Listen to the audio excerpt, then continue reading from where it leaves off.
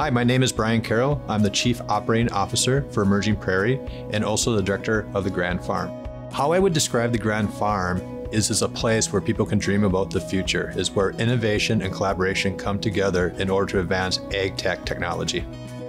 My name is William Adderholt. I'm the Director of the Program Management Office at the Grand Farm. Currently, there's a disconnect between the agriculture technology that's coming to fruition and the growers. That's one of the larger challenges.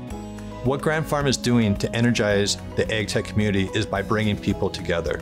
We look at four main groups: large organizations, small organizations, startups, and researchers, along with the grower, in order to think about problems and challenges within agriculture and work in a collaborative and innovative way in order to solve them.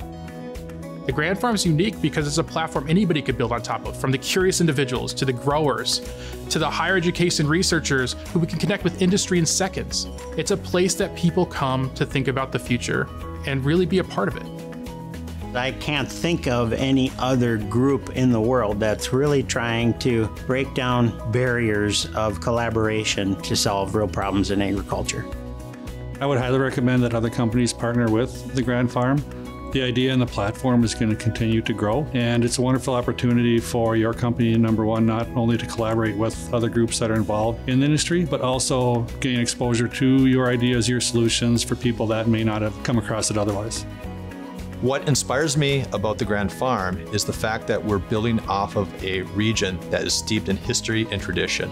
We're building off of that tradition, and we're identifying specific partners in order to help drive agriculture with a community approach. It's not just about the Grand Farm as an organization, but all the people from around the world, the growers, the higher education researchers, the industry who have shared their time, shared their resources to think through how are they going to get to that future that we once dreamt of, and it has become a reality now.